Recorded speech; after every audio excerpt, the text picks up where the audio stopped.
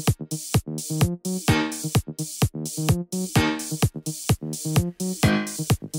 everybody, welcome to another spontaneous toy review here at Toy Wizards. That's toy-wizards.com. I'm your host, Scott Zillner, and today we're going to bring you Cable. This is the only figure from the Deadpool 2 movie that I wanted was Cable. I really liked Josh Brolin in this role. I liked the original character in the comic books. Thought this was a great interpretation of him, and the toy looked great. This came out from Walmart's Con. That's when we didn't have Comic Con this year, so everything came out at each individual owned company's comic cons. This was the Walmart Con, and it took forever to get to me, but I finally got one. I ordered two, I got one. That's Walmart, you know, that's how it goes.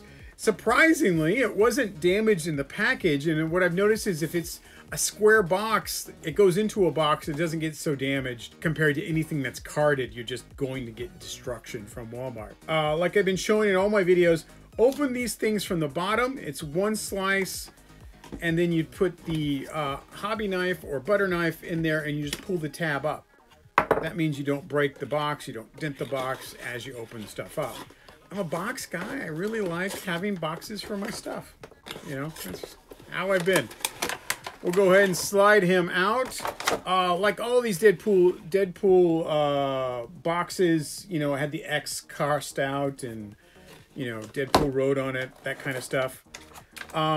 Figure in the box, he does have a bit of a poncho, so you're going to have to pull him up and out.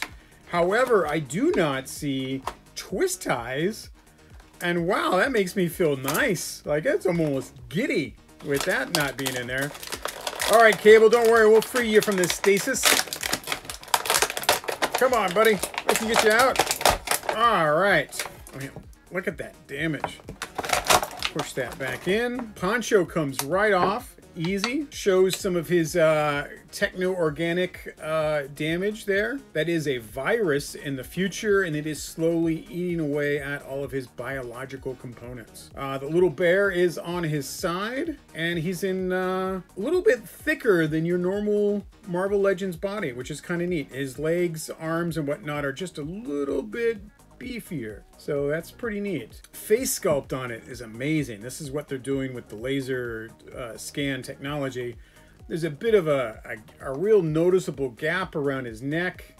However, once you put on that poncho, that's pretty much gone, so you don't have to worry about it then.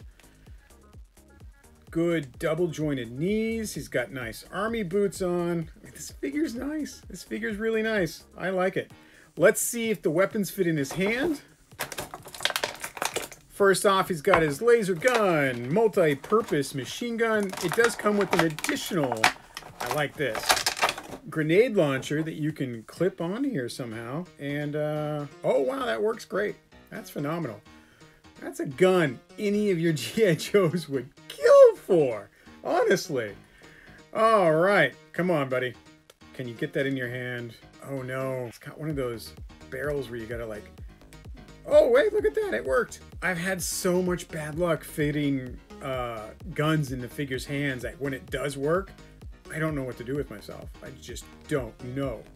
It's got two more little accessories. It's got a small handgun and a small future handgun and two sets of additional hands, which is great. Honestly, this is a fabulous figure for two collections. If you think about it, this is a great figure for your movie collections. It's a great figure for your Marvel Legends collections.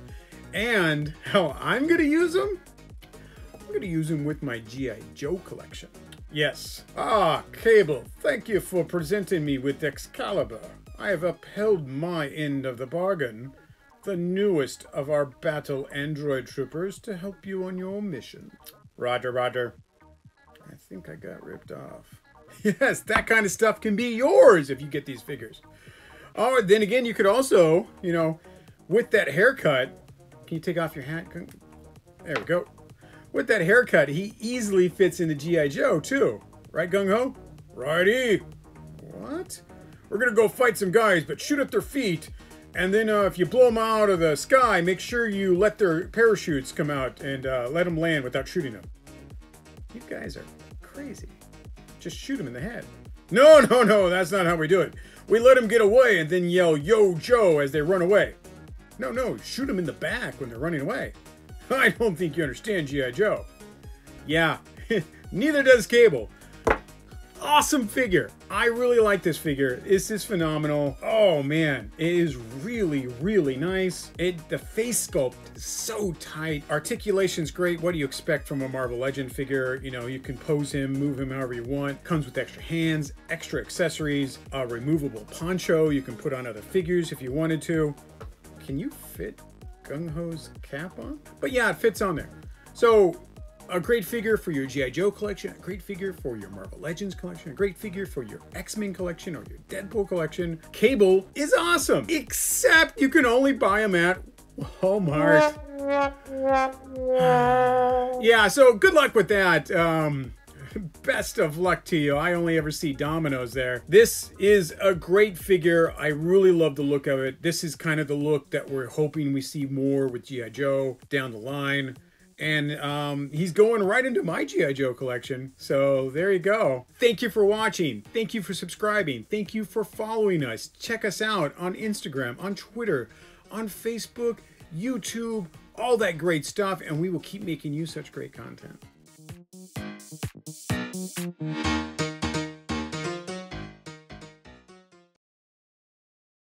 You know, I'm pretty sure the guy that cut our hair was Stan Lee.